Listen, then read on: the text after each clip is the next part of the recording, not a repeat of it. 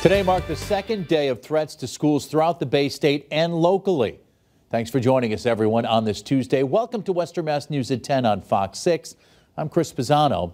All the school threats were determined to be hoaxes, and now we're hearing responses from local officials.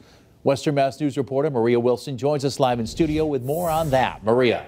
Chris, for the second day in a row, local and state police responded to more than a dozen schools throughout the state, including in Chicopee and in Springfield, that have received threats, all of which turned out to be unfounded.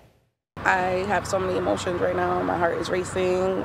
My thoughts are just going, obviously, to places where I don't want them to go. The Amaris Mateo had two sons in the building during Tuesday's lockdown at Chicopee High School. This after police received a call Tuesday morning about threats made on Chicopee High School. The school was put into a lockdown and police secured the area. The threats later determined to be a hoax, one of a string of similar incidents taking place throughout the Bay State since Monday. Springfield, Greenfield, and Great Barrington also received similar swatting threats. And with the recent pattern of swatting incidences, Western Mass News spoke with one local school district about their protocols. Vito Perrone is the interim superintendent at West Springfield Public Schools. He says the school district works all year round to plan and train for emergencies. Times like these, when there are these swatting hoaxes that are going on, we just remind everybody to keep our protocols in place, err on the side of safety, making sure that we're keeping everybody in a place that's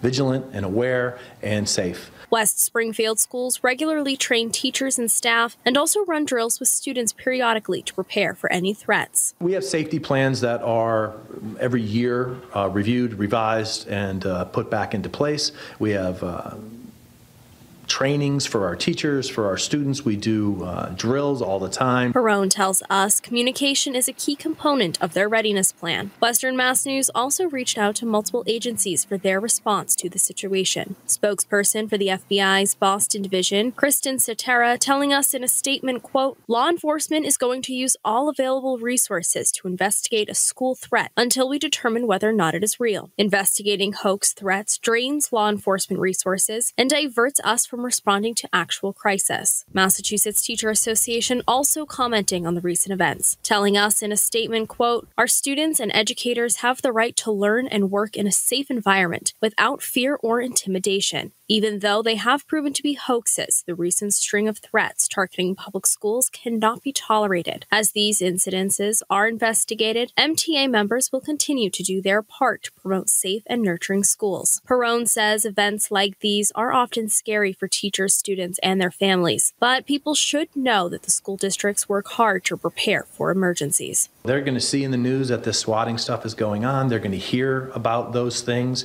and we just try to reassure people that we have plans in place to deal with them. The Massachusetts State Police say they are still investigating the origins of these hoaxes at this time. Reporting live in studio, Maria Wilson, Western Mass News.